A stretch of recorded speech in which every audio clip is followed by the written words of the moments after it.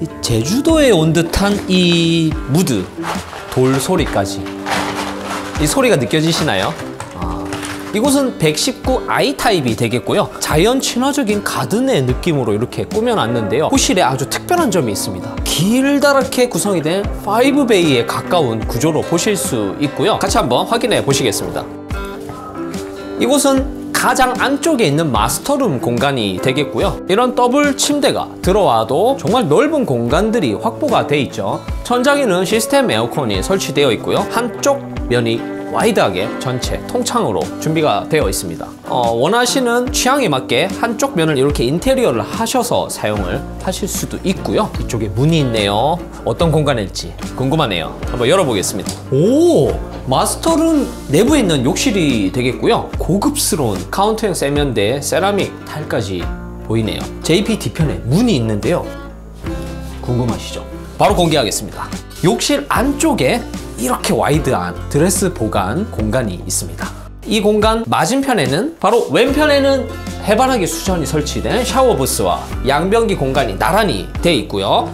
여기도 바닥에 단차가 있어서 물이 넘치지 않게끔 건식으로 욕실을 사용하실 수 있게끔 준비가 되어 있습니다. 5베이에 가까운 이 구조가 얼마나 커다란지 실감을 지금 하고 계신데요. 앞서 JP와 함께 보셨던 앙사나 레지던스와도 정말 비슷한 정도의 아주 실감나는 길이가 되겠고요. 그래서 오늘 JP와 함께 KTX를 타고 아이템이 먼 곳까지 왔습니다. 한번 길이를 측정해 드릴게요. 됐다. 이 각도 무려 길이가 16.8m 가깝게, 화면상으로 보셔도 정말 길이가 길다라는 것을 체험을 하실 수 있을 겁니다. 첫 번째 방에 들어왔습니다. 자녀가 쓰기에 아주 좋은 방으로 될 것으로 보여지고요. 이쪽 면이 시원한 창호가 설치되어 있습니다. 천장에는 시스템 에어컨이 준비가 되어 있고요. 이쪽에 문이 하나 있네요. 확인시켜 드릴게요. 와우! 방 안에 드레스룸이 있어요. 어린 자녀보다 그래도 중학생, 고등학생 정도 되는 자녀라면 옷을 여기에다 보관하고 룸으로 사용할 수 있을 것 같아요. 룸에서 나왔더니 와우, 이렇게 또 거실과 주방이 같이 붙어있는 공간이 보이고요. 넓어 보이는데 한번 측정을 해보고 싶네요. 다시 아이템이 등장을 했고요. 바로 측정해 보겠습니다. 초점을 맞추고 바로 측정에 들어갔습니다. 8.4m. 거실에서 주방이 10m에 가까운 그 정도의 와이드한 공간이 되겠고요. 주방 공간이 되겠고요. 앞쪽에 아일랜드 식탁이 펼쳐져 있습니다. 가장 안쪽에는 유로모빌 가구가 들어와 있는 인덕션부터 싱크볼까지 한쪽 면에 준비가 되어 있고요. 큰 공간이 있습니다. 바로 세탁실로 사용할 수 있는 공간이 준비가 되어 있고요. 바로 옆에 이어서 양문형 콤비 냉장고로 사용하실 수 있고, 김치 냉장고도 있는데 여기도 유상이라고 하네요. 주방에서 바로 맞은편 공간을 보시면 넓은 거실 공간이 되겠습니다. 한쪽 전체 면이 유리 통창으로 되어 있고요. 천장에는 시스템 에어컨이 2대나 들어가 있네요. 이곳은 서재 공간으로도 사용하기에 좋아 보이는데요. 근데 옵션이 있어요. 바닥을 봐주시면 가변형 벽체 설치를 통해서 룸으로도 꾸며서 사용할 수 있는 점이 되겠습니다. 바로 라이프 스타일에 따라서 맞춤형으로 공간을 사용할 수 있다는 특징이 있네요.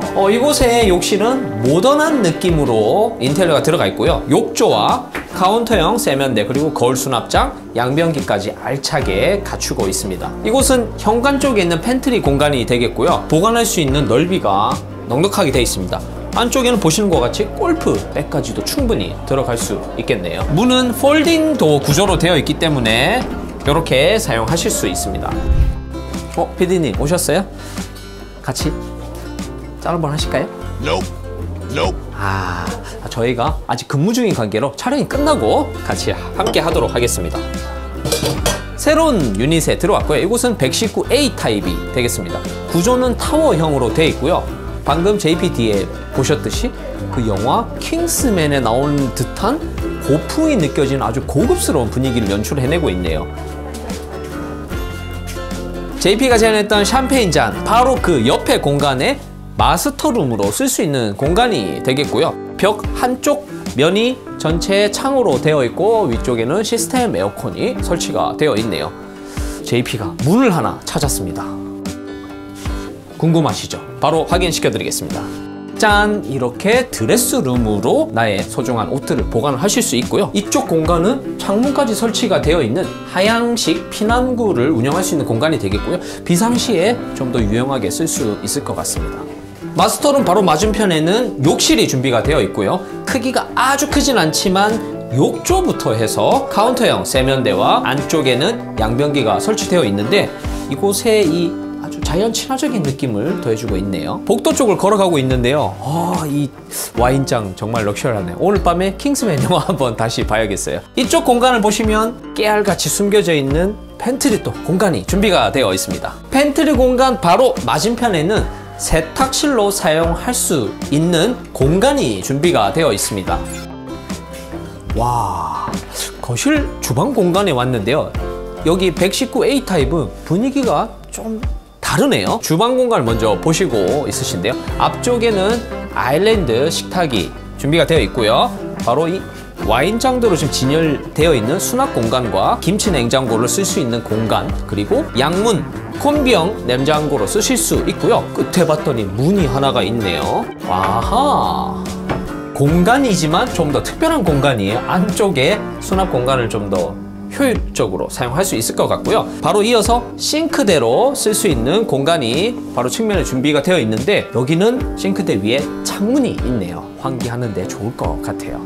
창호를 보고 있는데 이쪽은 이면 창호로 양창으로 와이드하게 나중에 뷰를 보는데도 좋을 것 같아요. 이런 아름다운 조명과 인테리어들이 지금 돋보이고 있고요. 거실 공간이 와이드하기 때문에 소파 공간으로도 충분히 사용할 수 있겠네요. 위쪽에 보시면 시스템 에어컨이 나란히 2대가 있어서 충분할 것 같고요. 아일랜드 식탁 앞쪽에는 이런 수납 공간까지 충분히 확보가 되어 있네요. 가구는 이태리 유로모빌 가구가 들어와 있습니다.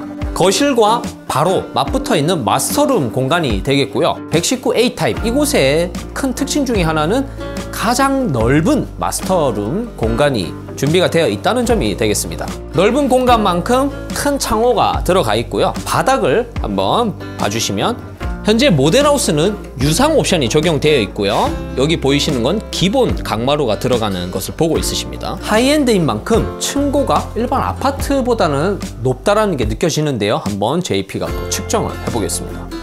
2.6m가 나왔습니다. 하이엔드에 걸맞는 시원한 층고를 확인시켜 드렸고요. 이쪽에 문이 보이네요.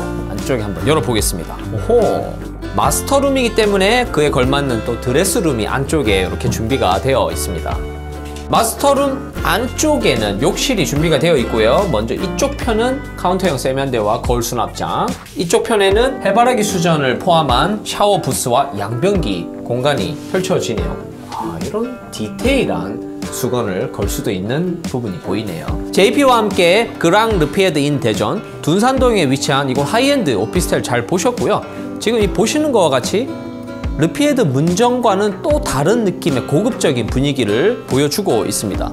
오늘 JP의 설명이 조금은 미흡했을 수도 있는데 이렇게 뜨거운 현장을 발빠르게 또 달려오다 보니까 좀 급하게 설명드린 부분이 있어서 아쉬우실 수 있지만 더 자세한 상담을 원하시면 JP에게 문의를 주시면 되겠습니다. 그랑르피에드 인 대전, 이곳에 대한 문의사항은 JP에게 연락 주시고요. 시청해 주셔서 감사합니다.